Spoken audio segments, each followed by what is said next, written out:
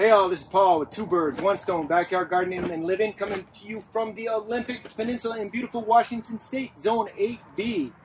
I'm going to finally get a update on the Atlas 80-volt brushless lithium lawnmower from Harbor Freight.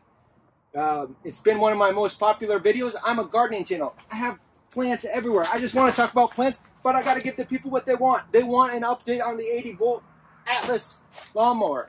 And so, I'm going to do this real quick. You're going to get, in this video, you're going to see a revised score. Last time I gave this thing a score out of 10, a 6.4. I've updated that score. I'm going to talk about the battery life. The battery life on this lawnmower is fairly good. I have two batteries in here. And if you have a big lawn, you're going to need two batteries. The battery is the most expensive part of the lawnmower. One battery will last about, under hard load, I'd say about 20 to 25 minutes. The website, the literature on this Atlas says it lasts longer, but that's not really true under heavy load. And I put it under heavy load. If you see my previous video, I really stretched this thing out. I cut more regularly now. That's what this thing is designed for. It's not to take down a field. That's what I discovered. That's what I was hoping for. That's why I got a 6.4. Because I was dreaming of something that it can't be. Durability. It's done pretty well for me.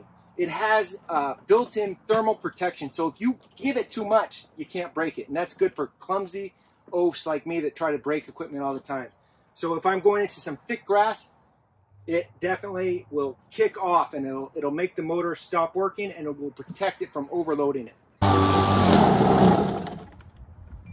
Thermal protection. You can't give it more than the Briggs & Stratton. What are those, 5 horsepowers? Those Briggs & Strattons, like a normal lawnmower? You're asking me the wrong questions. All right, so you just give it a second.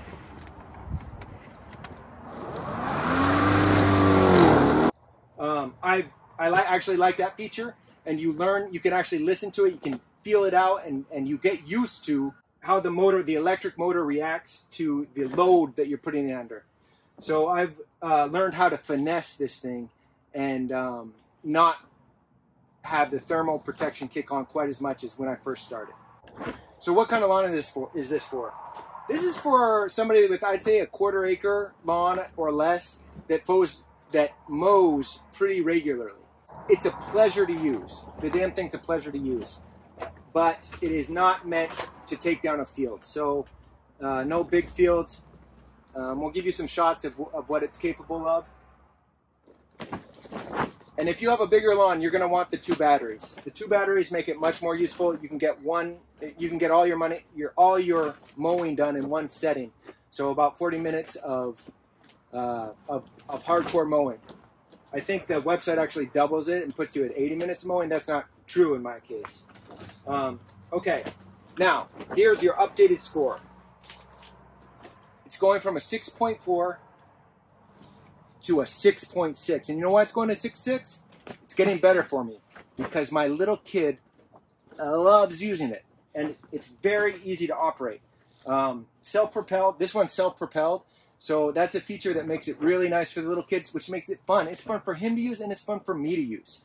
So that's your quick update. I've hit some things with this blade. And it's getting beat up. Looks like a fairly normal blade to sharpen. I love my Atlas. I love my Atlas. I'm not going to give it a 10. It's got its problems. It's not more powerful than a Briggs & Stratton motor, 5 horsepower motor. But it is so easy to maintain. It's a great mower if you don't want to work on a small engine. And this guy doesn't want to spend his time working on a small engine anymore. Even though that can be fun if that's your cup of tea. But I'm into the plants. And you guys see that straw bale there? It's going to be full of tomatoes and peppers. I've got oranges going in here, or mandarins, grapes, marigolds. Hit the like, hit the subscribe, and it's not just about mowing your lawn, it's about growing vegetables in your lawn. So this is just a compliment to my urban homestead. Thanks for watching. Two birds, one stone, backyard gardening and living. Hit the like, hit the subscribe. Thank you.